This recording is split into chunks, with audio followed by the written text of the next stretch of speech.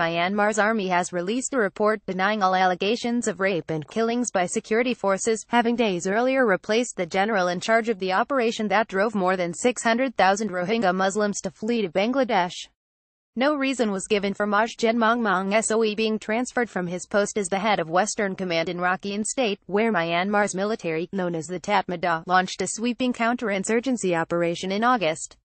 "I don't know the reason why he was transferred," Maj Gen Win, Deputy Director of the Psychological Warfare and Public Relation Department at the Ministry of Defense, told Reuters.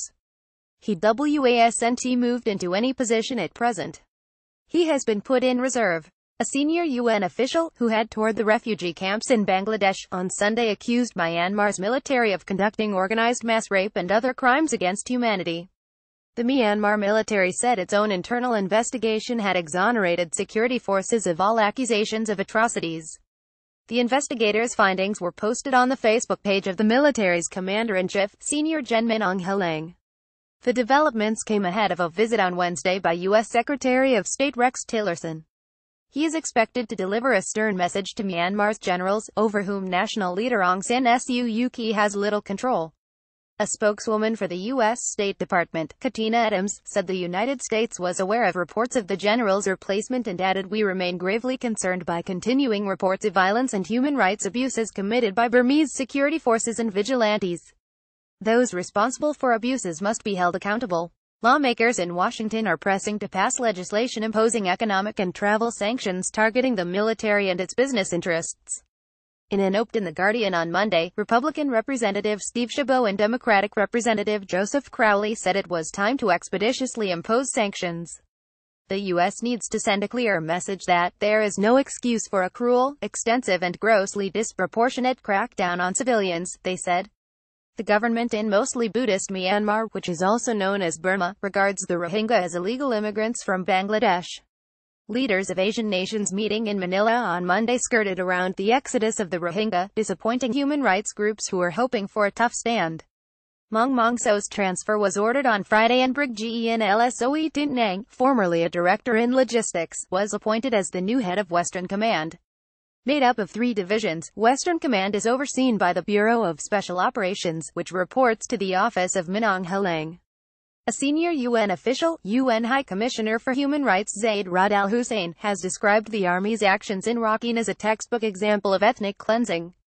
Myanmar says the clearance operation was necessary for national security after Rohingya militants attacked 30 security posts and an army base in the state on the 25th of August. The internal investigation put the number of fighters involved in the attacks at over 10,000, more than doubling an earlier official estimate. Speaking in Dhaka, Pramila Patten, the UN Special Representative of the Secretary-General on UAL violence and conflict, said she would raise accusations against the Myanmar military with the International Criminal Court in The Hague. Sexual violence is being commanded, orchestrated and perpetrated by the armed forces of Myanmar, otherwise known as the Tatmadaw, Patten said following a 3-day tour of the Rohingya refugee camps in the Cox's Bazar region of Bangladesh. "Rape is an act and a weapon of genocide," she said. Refugees have accused Myanmar soldiers and Buddhist vigilantes of torching their villages, murdering their families and raping women. The Rohingya are Muslims who live in majority Buddhist Myanmar. They are often described as the world's most persecuted minority. Nearly all of Myanmar's 1.1 million Rohingya live in the western coastal state of Rakhine. The government does not recognize them as citizens, effectively rendering them stateless.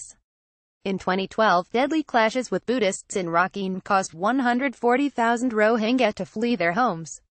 Many have since paid people smugglers to take them on dangerous sea voyages to Thailand, Malaysia and Indonesia, where they are often exploited. Extremist nationalist movements insist the group are illegal immigrants from Bangladesh, although the Rohingya say they are native to Rakhine State. Rights groups accuse Myanmar authorities of ethnic cleansing, systematically forcing Rohingya from the country through violence and persecution, a charge the government has denied. "Thank you for your feedback."